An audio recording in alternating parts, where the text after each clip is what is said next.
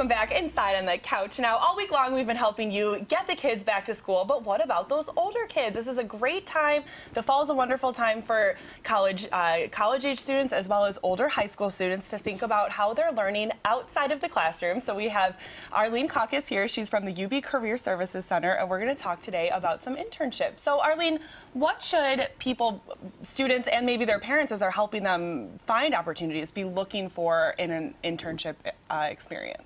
Well, really, out-of-classroom experience is really a broad opportunity for students to really build a resume. So it can be an internship, but it can be an on-campus job. It could be a part-time job off campus. It could be a volunteer opportunity, or it could be really being a leader in a student club.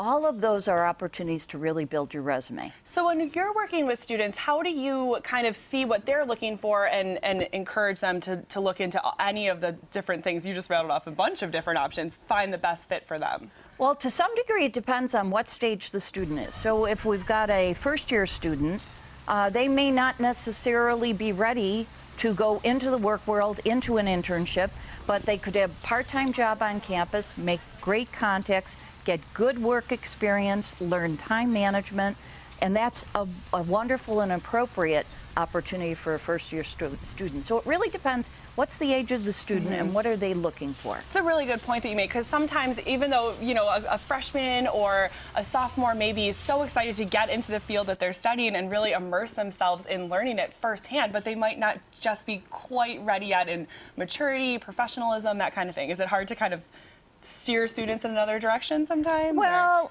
I think sometimes students get on a path and they think this is the only way for me to get exposure to what I'm studying and to build some skills in that area that I'm studying. But there are so many opportunities for students to really explore, and what they really need to think about is what are they ready to do and how are they going to build that resume over their 4 years in college and really get the kind of experience that will make them more marketable.